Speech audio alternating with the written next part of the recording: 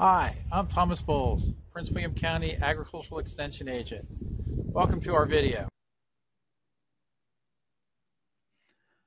All right, so we are at 11 o'clock. We're going to get started. Today's class is Bugs and Other Critters. Our speaker today is Master Gardener Volunteer Jess Schneider. Thank you. Sorry, everybody, for the problems there. I want to thank you all for coming and spending part of this lovely day here, one of our first ones in a while, to listen in on this. We're going to talk about bugs and a few other critters in your garden, and I use the term bugs in the vernacular. We're not talking about the insect order, Hemiptera, or whichever one it is. We're going to talk about creepy crawly things out there in your garden. Okay. This is the way I think most of us were raised to deal with or think about insects and arthropods and all sorts of other things here. Some of you may be old enough, I know I certainly am, to remember the flit. And I remember my grandmother, running around the house with this can sprayer here and trying to get rid of all kinds of horrible things like mosquitoes and moths and kids who weren't behaving and everything. And as you can see, it was great. It was improved with DDT. And if you recognize the artwork, yes, it was done by Dr. Seuss. Okay. So this is the way I think, even if you don't remember your grandmother running around with this thing, I think this is the way most of us are kind of raised. Our bugs are just creepy crawly, and they're an annoyance, and they're to be done away with if they get too annoying. We're going to take a look at that attitude here, and we're going to try and think about better ways of doing this. So some things that are really key to coming up with a strategy of dealing with bugs is to know something about them. First of all, you can't kill them all. There are just too many. We'll take a look at just how many there are.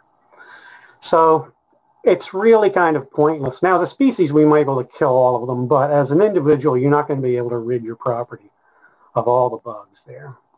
Second thing is, you don't want to kill them all. We're going to look at their role in nature. We're going to look at their role in your garden.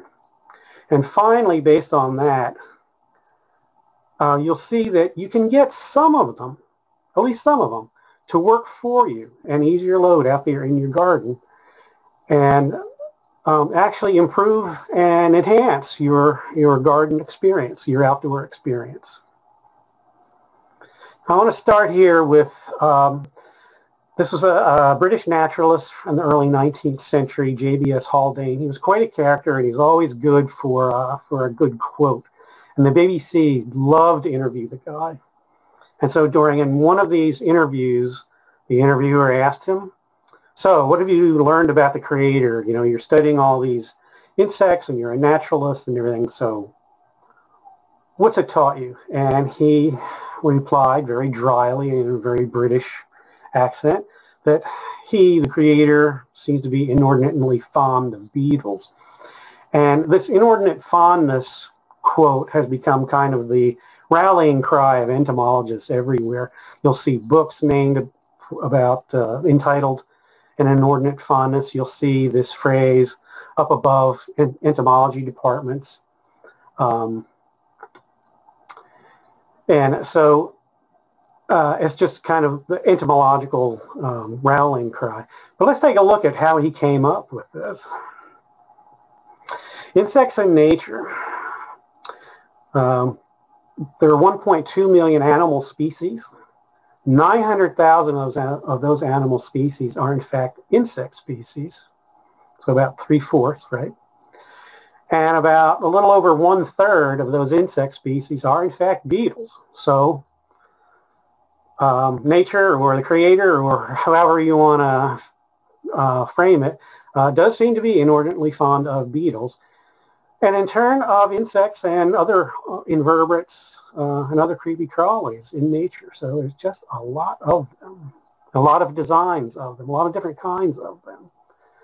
Less than 2% are harmful from our point of view. And all ecosystems are dependent on them, really do need them. It's just another way of looking at it here. The species broken out by main groups here. Here are your insects. 1/3 of these would be beetles. Here are the spined animals right here. Here's some other creepy crawlies, some other bugs, the arachnids, the spiders over here. Just to get kind of a sense of what's going on there. Take a look at bugs in nature. They're essential to the food chain. They really, really are. All of those little springtails, if you have a healthy lawn, you're walking through your lawn, you're kicking them up, they're all out there. Yes, they're taking a little nibble out of your grass plants and whatever else is down there. But they're getting that energy that's trapped by the plants, and they're getting them into the food chain. They're moving lots and lots of plant energy up into the food chain, up onto the next level, whether it's another insect, whether it's another bug, whether it's a rodent, whether it's microbes just from the frass that the insects leave. And this becomes part of your whole nutrient recycling system here. And they're essential for moving live and dead animals and plants and dung and preparing that for recycling. And they play an important role in building your soil, for example. And they're important for most plants. Pollination, seed dispersal, feeding them, protecting them, and keeping a balance in populations out there so you don't get overrun by the pests, the bug pests. I'm going to take a look at these things. Bugs in your landscape, why do you want them around? Well, you need them for pollination. You need them for protection. Again, that balance in the species out there of bugs and other things. But we're going to take a look at actually trying to attract in some of the ones that are particularly beneficial for our gardens, the predators and the parasites and the parasitoids. And just all around you, you may be concentrating on your vegetable garden, but your vegetable garden is part of a larger ecosystem in your yard, in your neighborhood. And so the bugs are actually a key component of this whole healthy ecosystem that's supporting your lawn, your garden, your trees. Okay, instead of doing a scientific one, we're going to do kind of a working definition here of bugs for gardeners. And most of them are actually in a category of benign. As most insects, the arthropods and others, they don't have really a direct effect on your garden or your lawn. Yes, the springtails are taking little nibbles of your grass plants, but you don't even notice it. And I don't think the grass plants even do either. But they are part of this larger ecosystem and food chain. They're feeding the birds. They're feeding the little skinks that are running around under your deck, wherever. There are beneficial ones, directly beneficial, and these are the pollinators, predators, parasitoids, soil builders, and the pests. And these attack crops, and they carry animal and plant diseases, no question about that, and they annoy people. But it's good to have some of them around because they do attract the beneficials. Let's take a look at pollination. Without help in pollination, we'd only have peas and beans, conifers, and grasses such as corn. These would be the only things that survive. And I like succotash, but I don't want to have it every meal here, corn and beans. So I'd like to have some other things, and so we need help with pollination. We need pollination to get the other plants going. About 80% of pollination is done by insects. And the pollination rank used to be heavily oriented for bees and wasps. We're finding out that flower flies, say that 5 times fast, actually are doing a lot of the work, almost as much as the bees and the wasps. We'll take a look at them a little bit later. The moths and butterflies and beetles also add in on your pollination. And when I first started getting into master gardening and learning about organic agriculture and gardening and things. The pollination crisis hadn't quite gotten to the public, into the public sphere, but it's pretty. I mean, most people know about it now. It's real. Last year, about 19 billion worth of crops required commercial pollination, because the native bees and flower flies and other pollinators have had it pretty tough.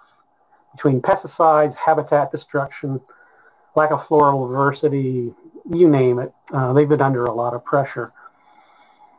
And so commercial agricultural guys, especially almond people out there in California, but others as well, had to shell out $240 million to beekeepers to transport bees around the country to pollinate their fields, just because there aren't enough native bees and other ones around.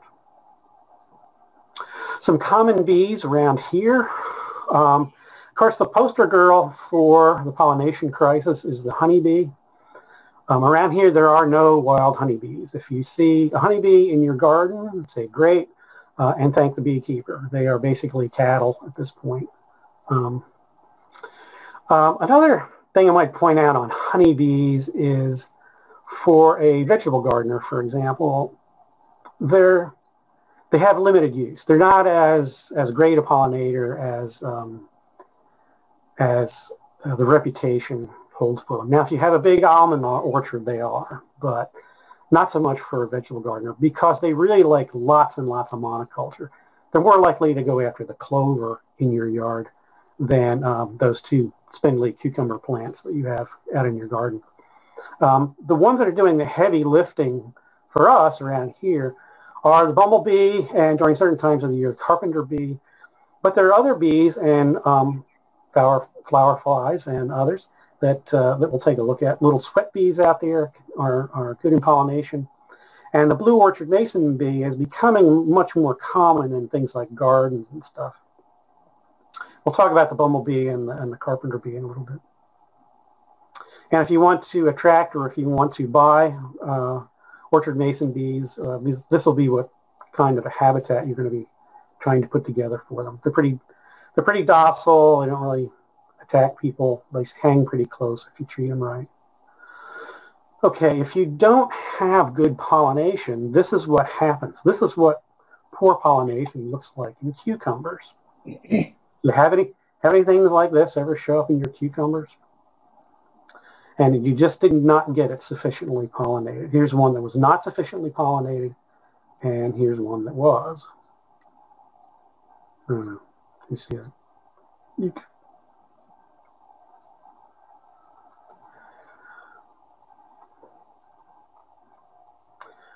A big problem with pollination, poor pollination, is blossom drop in tomatoes.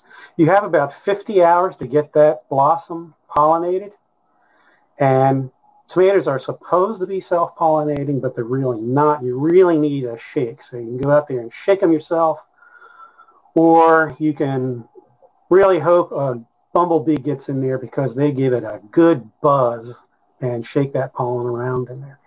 And if they don't get pollinated, that blossom's going to drop and there is nothing you can do about it. You're not going to set free. This is a fungus, but the fungus is basically taking out the aborted fruit of the squash plant. So don't spray this with the fungicide because it's not the fungicide. The fungus attacking your cucumbers. It's the fungus removing the squash. It's the fungus is taking away the squash that's not going to mature. Let's get population control. This is where a lot of, this gets a lot of press these days. A little bit on weed seeds. There are some insects that will eat weed seeds and stuff, but most of the emphasis is on the bugs controlling bugs. And there are a bunch of them. Lady beetles, parasitic predatory flies, spiders and arachnids, manids, dragonflies. These are all valuable bugs to have in your garden for population control. got some heavy fingers here. Just to take a look at some of them, this is the lady beetle larva.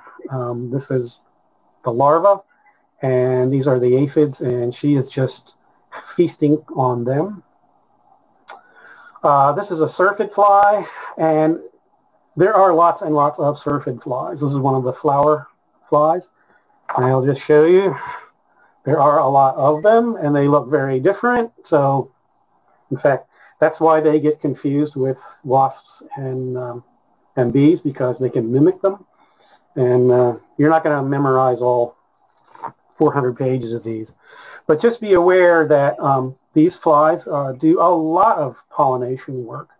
The flies can be identified. They have 2 wings, 1 pair of wings, where the bees and the wasps have two pairs, 4 wings. This is a larvae from a syrphid fly, and again, it's eating aphids. It's a taconid fly. Again, some of them look like there are several different species. Some of them look like big house flies. So my rule, big ugly house fly outside, leave it alone. And what they do is they leave their eggs on soft-bodied insects such as caterpillars, and they hatch and they devour the caterpillar from the inside.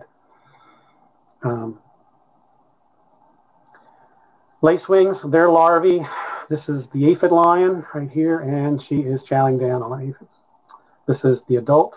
You want to recognize them and have them around. Ground beetles are voracious ground patrollers. They're eating nymphs and insect eggs and things like that down on the ground level. Now for cleaning up and nutrient recycling, we've got the bugs that will help break down dead plants and animals so that the bacteria can get recycling. It gives them a better grip on it. And they're working out there in your lawn, in your woods, in your garden. They're working in your compost, in your manure. Just 2 of them. Best beetles like to live in the wood. They actually will break it down. They're one of the few animals that can actually do that and make it ready for microbial deconstruction. Pill bugs, roly-polies, everybody loves those. And again, they are good for breaking down organic material into its component parts and doing nutrient recycling. Okay, so we know we can't kill them all, and we found out they're actually important, and even in our own yards. So let's take a look at how we might be able to work with bugs.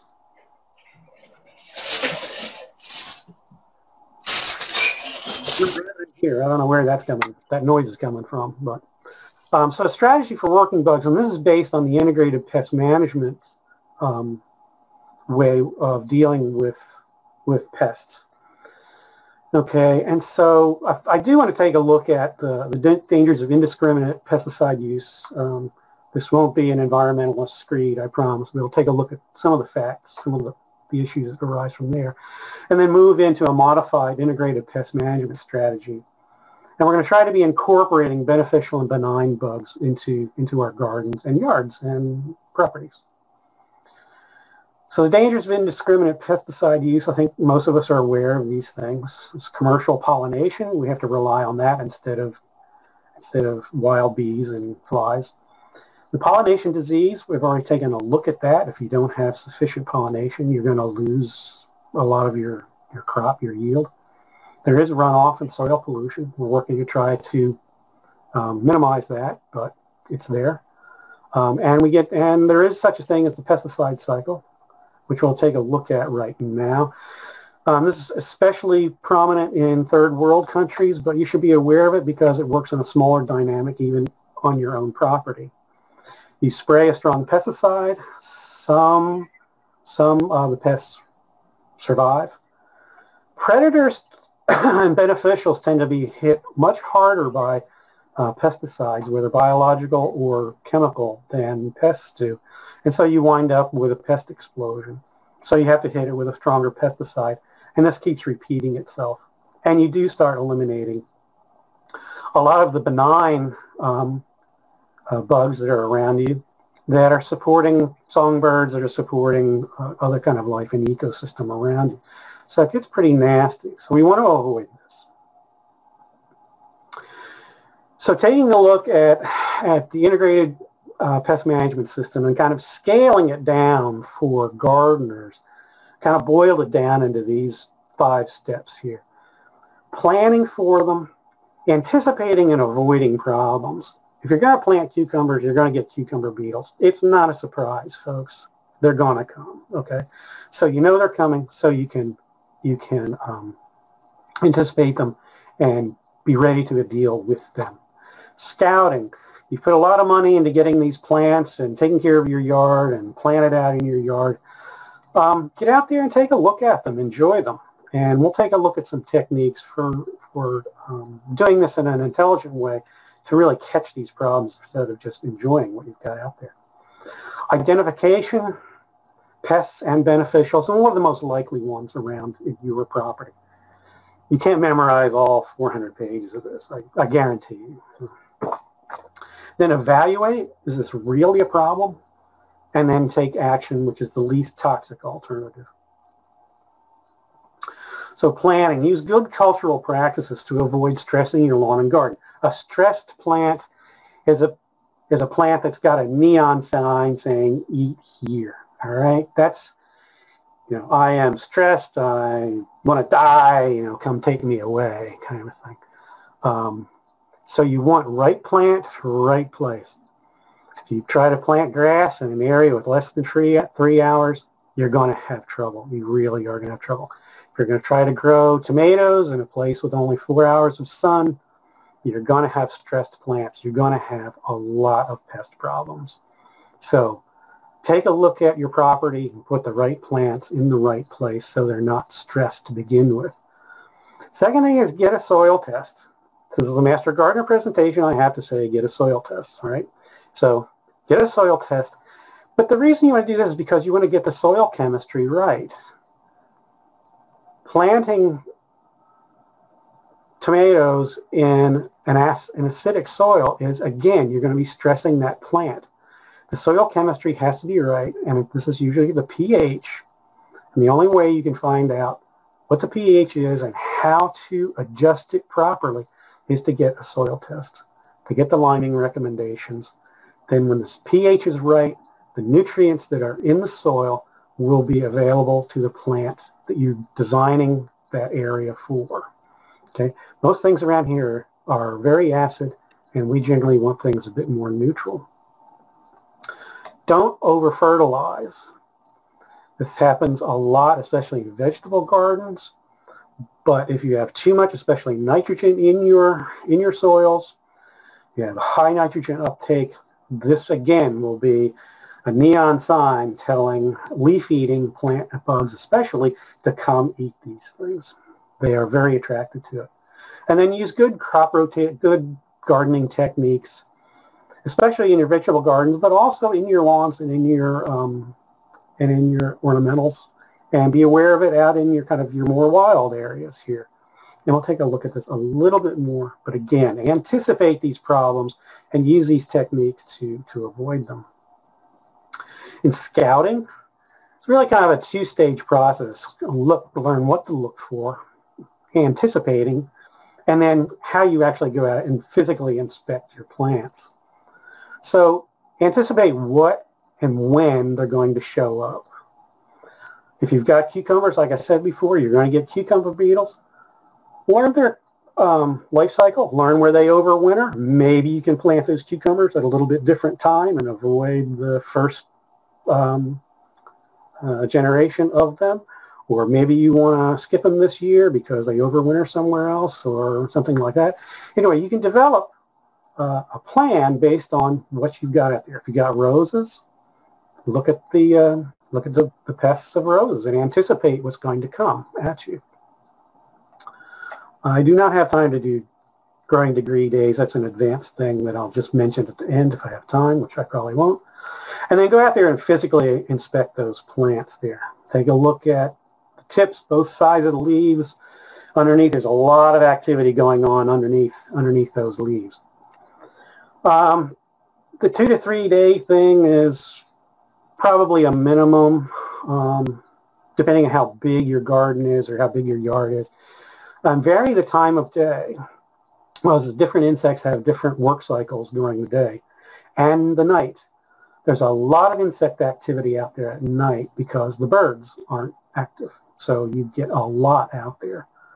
Get yourself a little cheapo headlamp and go out there and turn it on and flip it under there. Hopefully the neighbors won't catch you out there and think you're a real weirdo. Mine certainly do. Then when you have to take action, it's the least toxic alternative. Do nothing. I mean, it might not be a problem. Take a look at it. Go, well, you know, I can live with it. Cultural, again, take a look at where you've planted those plants. There might be something that you can move them or something. Mechanical, here's your big mechanical machine. Your hand picking, but there are other ways of doing that, such as floating row covers. Then if you actually have to go to some sort of pesticide, there are biologicals and there are pesticide and there are synthetics. Oh, I'm sorry. The biological controls are that you actually buy beneficial insects, usually predators. You release them on your property. They're kind of expensive, so you want to have a habitat already for them so that they are happy and stay on your property. And then for pesticide use, you should consult the Pest Management Guide, which is put out by the Virginia Cooperative Extension and is housed in at the Virginia Tech Extension website. And this is what it looks like. If you search for it, Virginia Cooperative Extension Pest Management Guide, it'll lead you to this page. There's the Pest Management Guide itself. And I would encourage, and it's free, and I would encourage you now that it's winter to take a look at it now. It's written by professionals. It's a lot better than it used to be, but it still has a lot of cross-referencing and things to find out the answer to the question you're looking for. So you might want to just take a look at it before you need to use it. But again, this would have all of your spraying schedules. It has biological recommendations. It has synthetic recommendations. It's got it all. Okay, so what if we want to attract beneficial insects to our garden? We're not going to rely just on nature. We're going to actually try to get them in there working for us. And we want to be attracting the pollinators and the predators and the parasitoids, right? So we need to think about supporting their entire life structure, food sources, shelters, mating sites. And the 5 to 30% recommendation is an agricultural recommendation for farmers because they're looking at how much land can I devote to this as opposed to cropland. As gardeners, we've got a lot more leeway, but it's kind of a good kind of a number to keep in mind. And things we can do is take a dedicated area. We can interplant. We can put attracting plants in with our other plants. We can use a cover crop when we're between crops. Trap crops are generally more for agricultural, but we can use them sometimes in our gardens.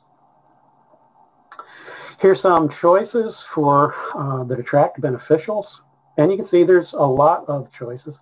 Generally, you're looking at plants that produce a flower that's fairly shallow and has a lot of flowers. So your Joe Pye weed, your Queen Anne's lace,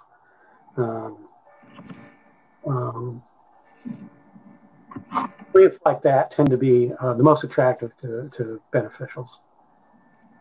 If you want to go for your native plantings, these are the top 5 native plants for attracting pollinators.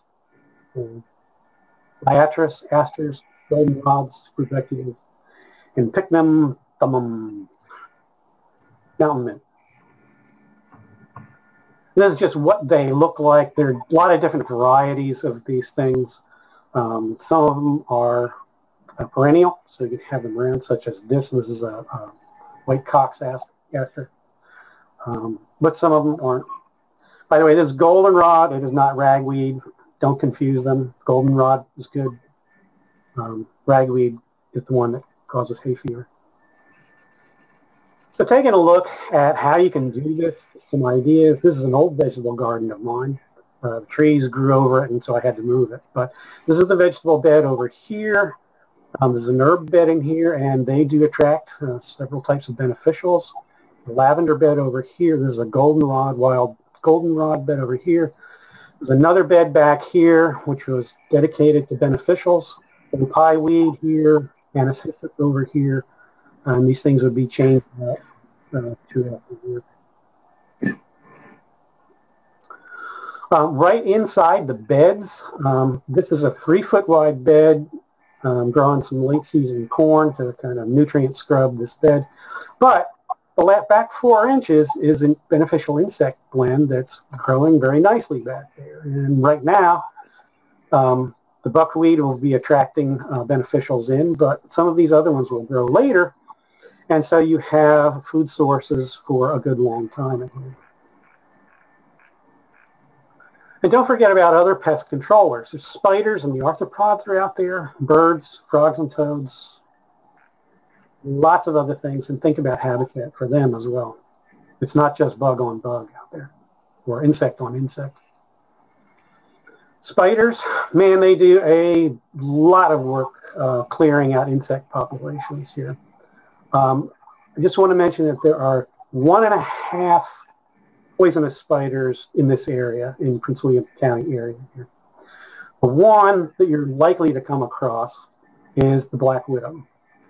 And she's pretty little, very glistening, shiny, has an awful looking web. It's a mess. And she generally hangs upside down and lets you see that red hourglass there, because she's this big and you're this big, and she does not want to tangle with you. Okay? She does not. The problem is you're reaching into your garden or into your bean plants or something like that, and there's one in there. You didn't recognize the web or whatever it was, and you get bit. So one, there are gardening gloves out there. And two, if you see their nest or you see them, wreck the nest. And after you do that once or twice, they'll get the message and they'll show me somewhere. The other one, and I call it a half of a poisonous spider, is the brown recluse. And it's recognized by that violin on the back here. The certain ID is that they have 3 pairs of eyes in the front here, whereas most recluse have 4 pairs. Personally, I'm not going to get up in their face to count their eyes, but I'm going to go by this feedback here. The reason I say a half is because they don't really survive or thrive in this area. They used to be more of a problem. The good old boys out in the valley would come in and sell cords of wood to homeowners for their fireplaces and things. They can't do that anymore. So there's less of this, but every once in a while you would get one in the firewood, and it would crawl off into your wood pile or into your garage and hide out and something like that. But these other ones, all beneficial here, and they all do a crackerjack job of clearing out a lot of the insects and a lot of the bugs. There's other ones here, the 5-line skunk. There's a young one. The older ones turn brown, but they can really clear out a lot of pests in your yard. They're general feeders, so they'll eat a beneficial too, but primarily they're good eating pests. Red-back salamander. There's a couple of them out there in my leaf litter out in my woods. They are also good beneficials. This is a cultural control. It's one of my floating row covers. And if I were given this in front of a live audience, somebody would go say, hey, this is a pretty lousy tamping down job, sealing job you've done there. And that's because I use my floating row covers mostly for environmental control. I don't usually use it for insect control very much. And so I'm not as concerned. These people who call attention to that are correct. If you're going to use a floating row cover for insect control, then you do want to get it tight. How much time? Right now, what I'm going to do is I'm going to march through the calendar very quickly, showing you sort of the rhythms that you're going to be in, that are going to be coming up through the year. This used to be a 3-hour lecture, and I'm sure many of you feel like you've already been through 3 hours, but we were able to kind of noodle around as we went and stop. I've kept this part of the lecture in here anyway because people seem to like getting kind of a feel for what's coming. This is recurring. There are no surprises here. It's going to happen every year. I ask everybody every year, is this a waste of time or should I keep it? And most of the feedback is keep it, and I would appreciate your feedback on this as well. So March is coming up. What are you going to do out there? What can we anticipate? The first one is winter damage. Okay, you really should get out there and take a look at what winter has done to your plants and shrubs and trees and everything. There may be in March coming up some tent caterpillars and some swarming ants and termites. If you've used salts, they are damaging to the environment around them. Rock salt is the easiest and cheapest, and it is the most damaging. If you use it on your sidewalk and this spring you've got brown patches and stuff all around where close to the sidewalk, that's probably where it came from.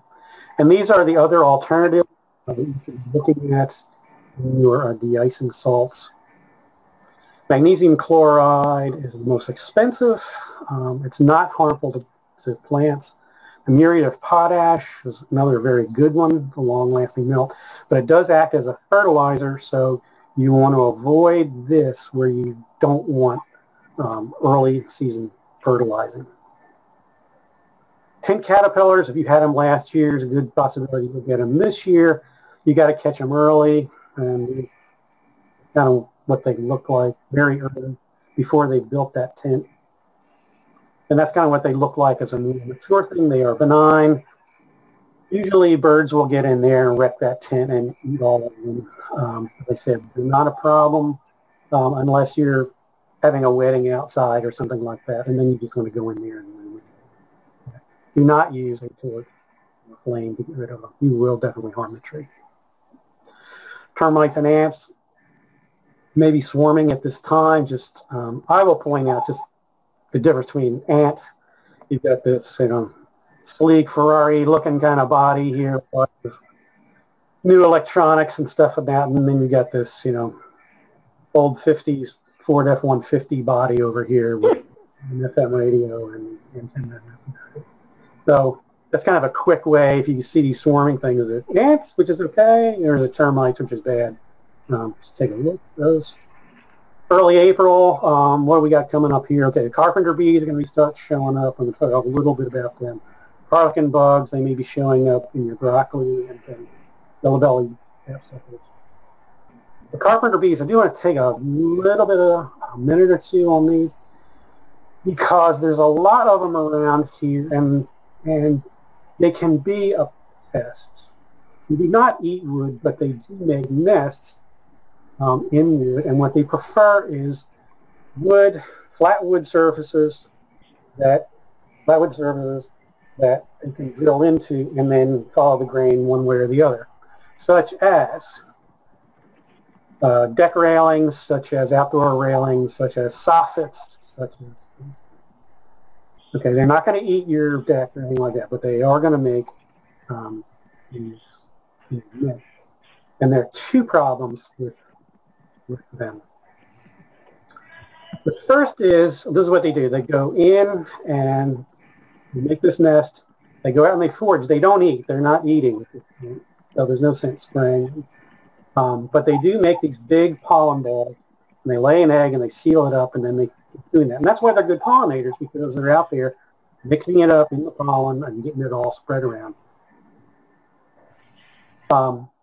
Then the eggs will hatch, the pollen, they'll come out, and when they come out, they kind of bring a mess with them, Later on, the next generation will go in, will clean this thing out. Again, it brings a mess out, and that can really make the areas under your soffit up in your house look like a mess.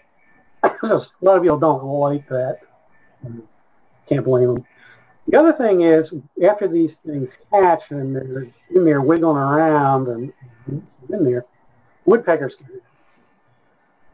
And the woodpeckers will come in and they will blast this open. And that's when you get some.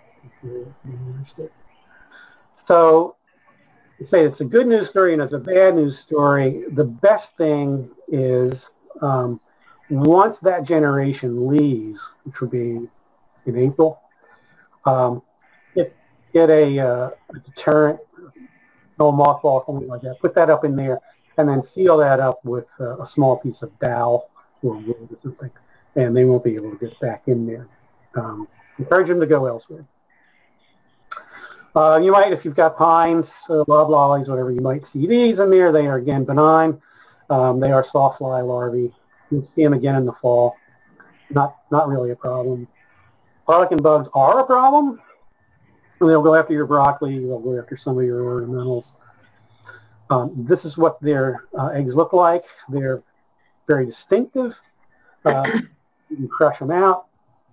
However, these have this little, what looks like a bunghole here.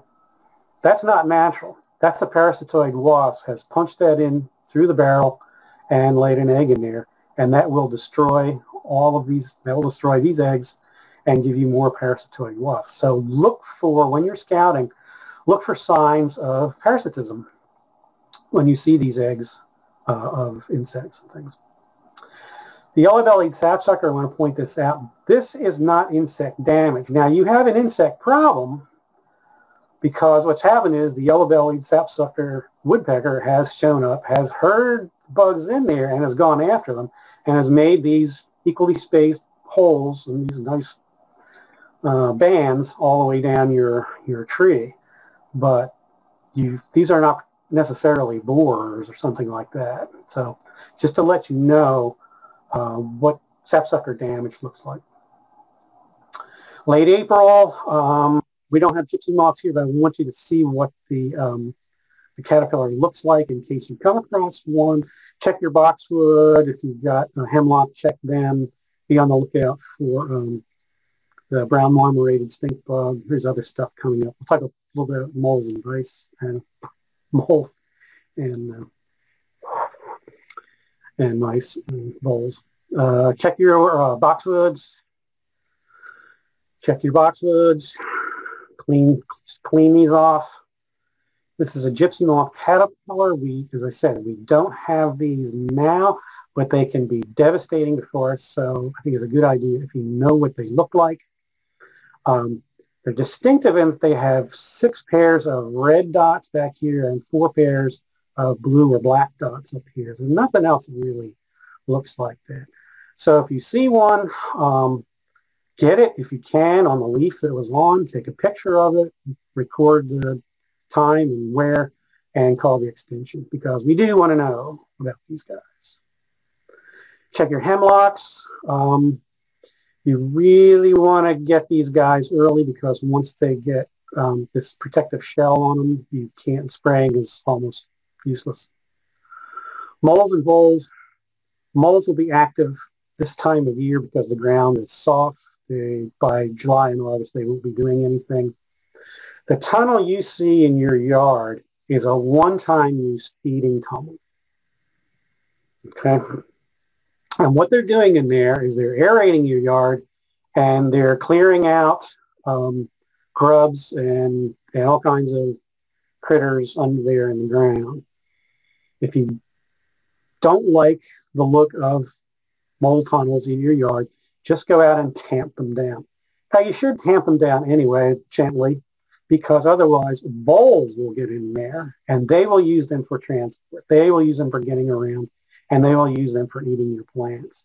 Okay, so moles are actually beneficial and their main tunnels are 18 inches to 24 inches down the ground. You never see them. It's these one-time use feeding tunnels up top that you see. Brown marmorated stink bugs are going to start showing up. Be on the lookout for them. If you can catch them early, you can hand pick them and keep their populations way down. Their egg masses are kind of pearly white, so you can find them. They're distinctive. And these guys are identified by these white bands, check bands all around here. They're pretty distinctive. Early May, 10 calypsos are gone. Check your azaleas. Aphids are kicking out. We're starting to really get going again. Check your azaleas. Underneath that leaf there, the aphids are coming out there. That's an ant taking care of the aphids. By taking care of, I mean truly caring for them, not eating them. So ants we look at as going beneficial as well as sometimes pest. Spittlebug, just ignore it, or if it's in a prominent place, just knock it off. Those are benign. Cankerworms are going to be out there. This is bird food. Oh, special event this year, yes. It's the 17-year reunion tour of the cicadas. And they will be appearing on every stage near you starting in May and going through July. This is the 17-year locust. The wingless nymphs will occur, will pop out of the ground in early May. They molt and they become adults, and then they are out there. Lots of them. They do not eat. Spraying them is useless. And the adults are gone by July. And here's what they look like. Now, are they pests? Well, it depends. The females lay their eggs up in a branch, pencil-sized branch up in your trees, usually oaks or fruit-type trees. And then they cut the little branch off. This is called flagging, when you see the tree ends come off on the ground. And then the eggs will hatch and they will burrow into the ground, not to be seen for another 17 years. They can be a problem for younger trees, especially younger fruit trees. Your established trees and shrubs, they can handle this. They've handled them before. They'll handle them again in 17 years. They just really not going to be much of a problem for your trees and shrubs. One thing you might want to do is put off that spring planting of any trees, especially fruit trees, this year, and wait till the fall. And you will see the flagging out there. So it's really up to you. Are they a pest or not? I will turn 70 this year, and so I'm not sure about catching their next tour. So I'm going to sit back and enjoy this one. So it's quite a show. All right. Okay, late May, we're going to see a lot of stuff is going to start coming out. Bagworms.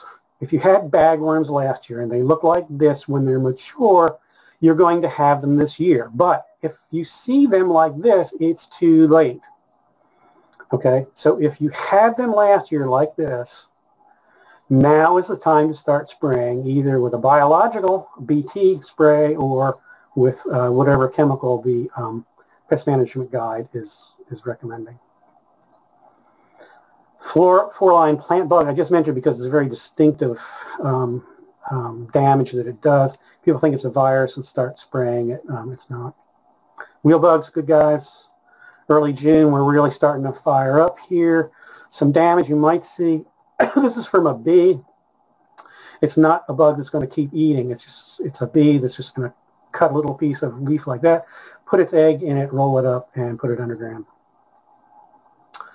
As opposed to this one, which is a bad one. So look at your azaleas, and this kind of damage could indicate black pine weevil damage, and that's a bad guy.